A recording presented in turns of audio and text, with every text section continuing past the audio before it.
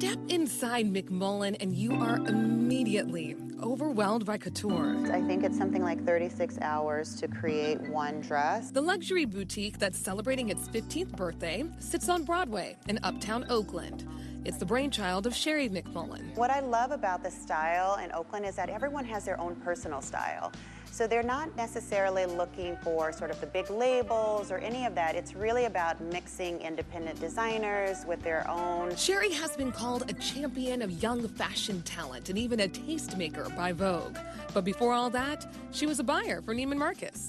When I started 15 years ago, I knew that I wanted to create a space for those younger designers. I just thought, I know that there are more designers out there. I know that there are more designers who look like me that are out there, but how do we find them? She definitely has it figured out now. So I go to Copenhagen, I go to New York and Paris, of course, Lagos. I even find designers from Oakland, I find designers from San Francisco. During the NBA Finals, Sherry styled Steph Curry in clothing by Black designers, including one from Oakland.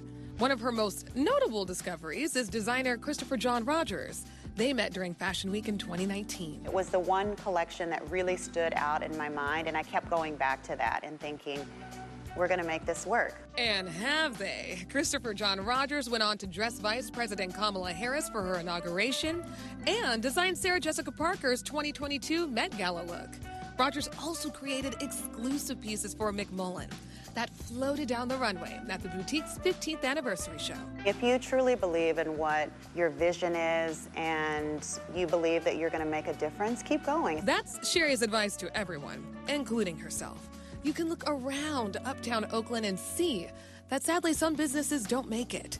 But she is, despite hardships like the pandemic or the sharp rise of the multi-billion-dollar fast fashion industry. We don't believe in fast fashion. We definitely believe in timeless pieces. We talk about wearing your clothes over and over and over. My mother, my aunts, my grandmothers, these are women who inspired me. Sherry describes the women in her family as mentors. Her shop is rooted in the idea of lifting up others. So she's taking that mission a few miles down the road to McMullen's distribution center in West Oakland.